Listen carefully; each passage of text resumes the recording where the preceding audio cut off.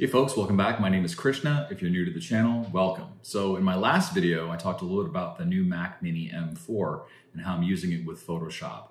There were a lot of great comments and feedback and questions about the Mac Mini M4, and more specifically, how I use a scratch disk. So in this video, I'm going to talk a little bit about how I use a scratch disk with Photoshop and Premiere, and what a scratch disk is and why it can be an advantage to have one. So without further ado, let's get into it.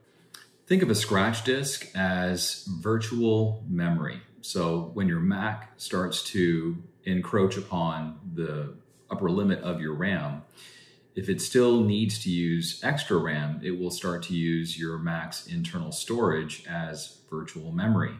It's a slower type of RAM because you're having to read and write from a drive as opposed to reading and writing from RAM itself. But it does help when you're working with larger files. Something that I hear about constantly from folks is that they are running into situations where their design applications start to run really slow or start to behave rather awkwardly or, inconsistently. And the first thought is that there's probably something wrong with their installation of these tools. But more often than not, there's a major culprit. The culprit is that your internal drive may be completely full. And if you're launching a design app like Photoshop or Premiere, and you have less than, say, 20 to 30 gigs of free storage on your internal drive, your performance in these Adobe apps is going to be very, very limited. So it's best to have a dedicated scratch disk, especially if you have an almost full internal drive, so that you can mitigate those types of problems. Typically, when I'm already occupying about 2/3 of storage on my Mac's internal drive, I will then take any of the older data and move that off to another external storage device. I don't like to have a drive that is more than 2/3 full. And the reason for that is that typically a scratch disk is anywhere between 20 to 30 gigs. And depending upon the file sizes that you work with, it might be more, it might be less. I just don't want to have to run into that situation where if I'm using my Mac laptop, for example, where I need to use Photoshop, I don't want to be in a situation where the Mac's internal drive is so full that I can't comfortably use Photoshop. Setting up a scratch disk is actually pretty easy.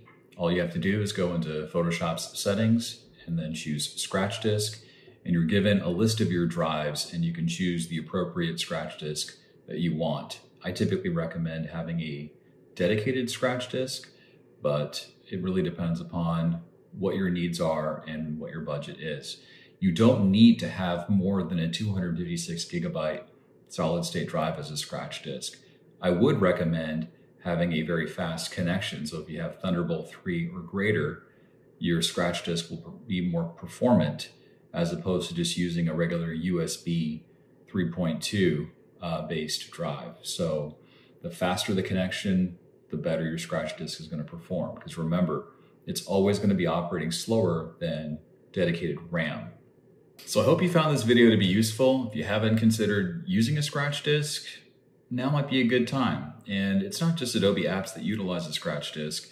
If you happen to use other tools like Clip Studio Paint, it also uses a scratch disk as well. So check your favorite design program, look in the settings and see if there's an option to have a dedicated scratch disk. And you can point all of your apps to the same scratch disk and it shouldn't be a problem.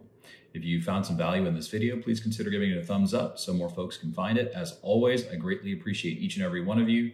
Thank you so much for the comments and feedback, and I look forward to making the next tutorial for you. Thanks so much, and see you next time.